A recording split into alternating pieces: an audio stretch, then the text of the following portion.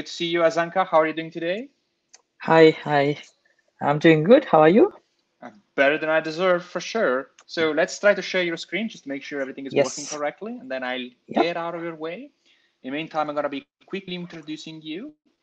So Asanka is the Chief Technology Evangelist at VUSO2. It's the company making a lot of tooling for microservices and stuff. In particular, their API gateway is probably the most known open source product they have. And so the topic is going to be talking about today is a decentralized reference architecture for cloud native applications. So I can see that the slides are on. So take it away. I'm leaving the stage. Yep. Thank you for that introduction. So, hi everyone. Good morning, good afternoon, good evening. I know now the events are global and you might be joining from various part of the world. So yes, I'm Asanka Abeysinghe. I'm the Chief Technology Evangelist at WSO2. So WSO2 is a technology company that we provide products on integration, API, and identity management. But today I'm not planning to talk much about WSO2. It's about this new concept that we introduced, and I'm going in detail about that. So before jumping into that, I'll give a quick introduction about myself. So I born in Sri Lanka. If you are not aware about Sri Lanka, it's a nice island in the Indian Ocean. And I studied in Ireland, and now I live in San Francisco Bay Area. So I love basketball, and these are my heroes. And I live next to the Levi Stadium, that is home of 49ers. So I'm following American football as well. And whatever happened with Linkin Park, still more than 80% of my iTunes store is packed with the Linkin Park audios. And this is my family, and this is the new addition to our family. That is my personal profile. I'll give a quick introduction about my professional profile as well. I started my career as a COBOL programmer in late 90s and went through various stages, even started a company sometime back in 2005, and now acting as the chief technology evangelist. And the latest achievement I achieved is getting into the Forbes Technology Council, and I'm an active member there as well. So during this 25 minutes, this is what I'm trying to cover, give an introduction to this new pattern, and then talk a little bit about how we created this pattern, and then go in detail about what it is and how you can use this in your day-to-day architecture or application development work. So after we introduced this concept in 2018 summer, myself and our CTO Paul Fremantle, we got invited to speak about this concept in many architecture conferences, including O'Reilly, API World, and QCon, those kind of conferences. And whenever I entered to that room, I saw something like that. That people who was in the session, they gave a look like this by looking at me and then checking whether is this guy smoking, because people thinking these days cloud native architecture and microservices architecture addressing most of the issues that we have in the market. So the question is why we need another architecture pattern or a reference architecture. Actually, we were not smoking. We had some legit reasons to come up with this architecture pattern. The first the motivation factor was based on our experience in the industry, as well as what we heard from our customers and users. Existing architecture patterns are not addressing the teething problems these architects are having, as well as that helps to implement application development. So that was the key motivation that we had, this mismatch, and identify those reasons for the mismatch and fill that gap. So I'll go in detail about that. The first motivation factor was the current architecture styles are centralized and layered. If you look at it, most of the architectures used in enterprises are layered. And what happens with layers, layers creating gates in between the message flows, as well as a organization. Different teams own different layers, so it is not an efficient flow. Like to get something done, you have to go through different layers, so that slow down the productivity or the agility of the team. So that is the main issue that we identify with most of the existing architecture patterns. Then if you look at the architecture diagrams, most of the architects are drawing, those are very clean, very aligned, and looks really nice. But if you go and look at what's the reality and what's really happening in the enterprises, it looks like this, because we purchased many systems during last 2 decades, and we purchased many data management systems and code systems, as well as we developed in-house applications. So we have all these different kind of data systems that we can't throw overnight and build a greenfield application. So the reality is you have legacy and monolith related applications, as well as you need to build microservices and new age applications as well. And in a large enterprise, actually the legacy and monolith part is more than what you get in microservices and the new age technologies. So and another thing that we identify, most of the existing patterns addressing one part of this story. Either it's a legacy architecture or it is 100% microservices architecture. But the reality, you need something you can address both. So we thought of define something that you can apply for legacy as well as microservices, both parts. Then most of the existing architecture patterns that if you Google and find, those are not really reference architectures. Those are referent implementation. Why I say that? Most of these patterns are addressing a specific technology or a specific vendor technology, and those are not vendor neutral and not technology neutral. But we thought if it is an architecture pattern or a reference architecture, it has to be completely vendor neutral as well as technology neutral. So that is one design objective that we had. The architecture that we are defining has to be technology and vendor neutral, and people should be able to pick the technology based on their desire. Then the next issue we saw in the enterprise, that underutilization of technology. As an example, when I walk to some of the organizations, they say, okay, we have a Kafka broker running, but we can't connect and use it because our architecture doesn't support it. And sometimes they say, okay, we have a NoSQL databases running, but we can't use it because our architecture not supporting that. So we thought of to fix that issue as well, and then how you can optimally utilize the current technology as well as any new technology coming into the market can be utilized and add to the existing architecture. Then the next thing that we identified, there's a massive gap in between the architecture development and deployment. That architect design something, a developer develops something slightly different, and then the DevOps engineer will go and deploy something completely different from what the architect did. So we wanted to bridge that gap as well. Then the dependency management came into the picture with the rise of microservices.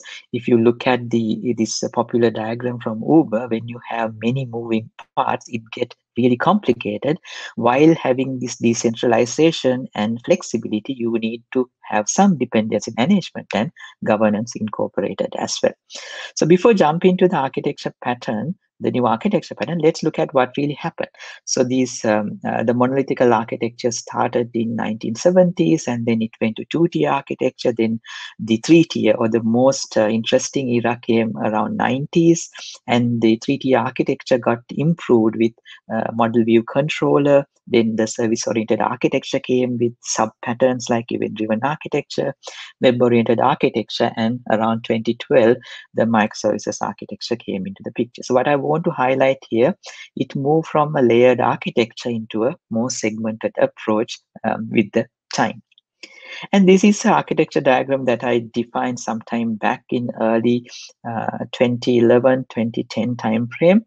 It's a little different from the typical layered architecture that this is a two-dimensional view, and still a lot of people using this, and it was a very successful pattern at that time.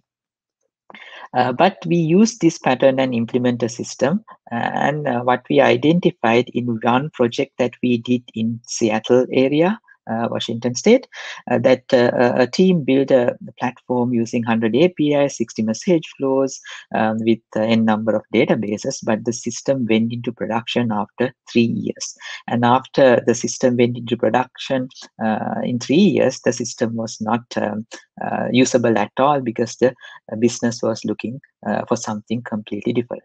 They were following agility, and we were wondering, even if they follow agility, why the project failed. The main reason that we identified, the architecture was not agile enough, and it has not supported the agile teams to perform well. So it was kind of waterfall agile in this particular scenario. So this was an eye opener for us, and we started looking at what we can do. And the microservices came into the picture, and the technology giants like Netflix, Uber, eBay, they started working on microservices. But one common thing we identify, even these organizations were using microservices, they started putting a layer on top of this. As example, Netflix call it as APIs, Uber call it as edge gateways. So what happened with that time, again, it became another layered architecture that microservices resides inside a layer, and other components were supporting for that.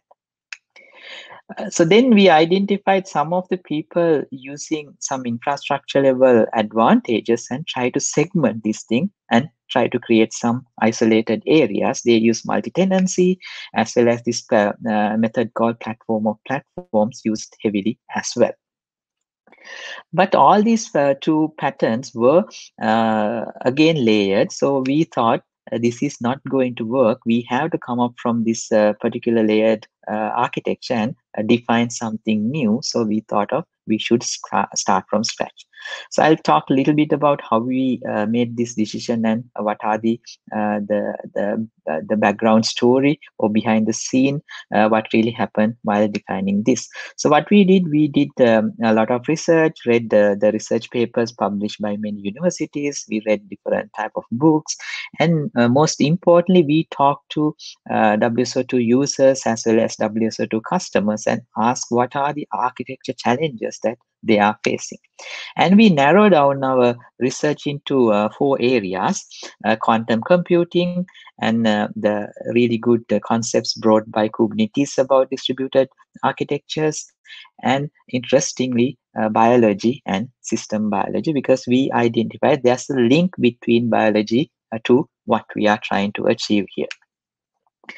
And at the same time, we took a look at what is the business and technical requirement of services, because everything is about services and microservices. And if you look at a technical definition of a service, it's about how you can provide some kind of capabilities available as a network accessible code and define a clear definition. If you look at the diagram, there's a way that you send the messages, and there's a binding, listening port, and a code. And if you look at the code, it's a simple set of code annotated and make it a network accessible endpoint. So that is a service. But the business definition of the service is little different. What a business is looking at, provide a solution for a business problem. To provide a solution to a business problem, you have to connect number of services and provide a composite services, composite service or a user gateway, and then achieve that particular requirement. So that is what business was looking at. So that's why we used ESBs, gateways, composite services, and try to achieve this requirement. If you look at microservices, again, no difference. It's a again set of code that you annotate and then make it available as a network endpoint. The concept of micro comes in the scope rather than size. A lot of people think it's about the size. It's not the size, basically. It's about the scope, how you can scope it properly and divide a service into multiple services. And if you look at the business definition of the microservices, it doesn't vary. It's about providing business capability to a set of problems that you have. To do that, again, you have to connect microservices and provide it as a meaningful endpoint for the consumers to consume. So to do that, you need to group these microservices, and that grouping, we call it as a cell. So that is the definition of the cell and how the cell came into the picture. So in the real world, that the cell is a basic structure and everything built on cells. So that is the key motivation why we refer biology as well as use the name cell to define this architecture pattern. So let's get in detail about the architecture pattern. So in this pattern, the atomic unit, we call it as a component. A component can be any runtime that you run. It can be a service, microservice, a gateway, a database, a message broker. Any runtime that you run in your enterprise can treat it as a component. So the cell is a collection of components, and there are basic features that a cell contains, that each and every cell contain a cell gateway and n number of components. And if you look at the ratio, it can be one to many in most cases, but there can be situation it can be one to one as well. And cells need to be connected, and to connect cells, we are using this management plane, data plane, and control plane concept. And I believe most of you are aware of these concepts, but if you look at it as a analogy of trains and railways, you can treat the railway as the control plane and the train as the data plane, which carries the actual messages, and then the control center as the management plane. And in this concept, you have intercell communication and intracell communication as well. So there's a control plane and a data plane, a local control plane and a data plane, as well as there's a global control plane and a data plane as well. So we call it as a local mesh and global mesh as well. And if you are aware with service mesh concepts, I would say this is service mesh plus plus. And there are many communication requirements that you have. Basically, you need to do ingress calls. All the ingress calls should go through a cell gateway. But if you are doing egress calls, you can use sidecar, adapter, and ambassador patterns and go outside from a cell. But the beauty of this architecture pattern, the outgoing call should hit another cell gateway. And this is the API first architecture. Intercell communication and intracell communication will happen using an API, but it is not only RESTful, HTTP, gRPC type of APIs. It can be anything. It can be events, it can be streams, so on and so forth. So you can use any protocol and binding and define these APIs. So the gateway pattern providing a lot of advantages here. You can enforce policies as well as you can enable observability in this pattern. And the security of the cells, there are two ways that you can do. It can be a self-contained security that internal or local STS will handle it, that's running in the local control plane, or you can get help from an external IDP as well. So there can be many use cases that a person might build a brand new cell, or they can convert existing cells into this existing components into a cell as well. We support both in this pattern. And if you look at the developer flow, the developer will not do any changes. They will write the code, build it, commit, test, push, and it will go into CI/CD and infrastructure as a code, or any other deployment codes that you have written can be utilized to deploy these cells into your deployment. And life cycle of a cell, each cell contains a version and each components contains a version. So that will allow you to do blue-green, canary, or rainbow type of deployments as well. And this creates something called a structured agility, that you will have agility at the component level, you will have agility at the cell level, and you will have agility at the enterprise level. So 3 layers of agility will provide more flexibility for you. So if you look at it as an enterprise architecture, you will see something like this: cells everywhere inside your enterprise, and we can categorize these cells into logic, integration, legacy, external data, identity, and channel. These are the type of cells that I identified for now, but we can introduce in the future. But I believe more than 80% of the current requirements in the enterprise can address by using these cell types.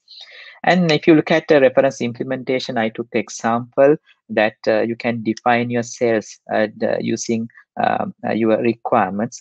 Domain-driven design is one way that you can define the cell boundaries and then define this shared context and use that as a concept to define the cell boundaries.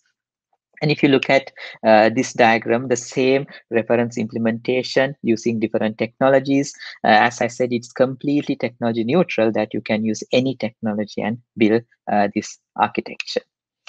Then it's a very human-centric architecture that you can use the cell concept to allow a team to build a cell or multiple cells.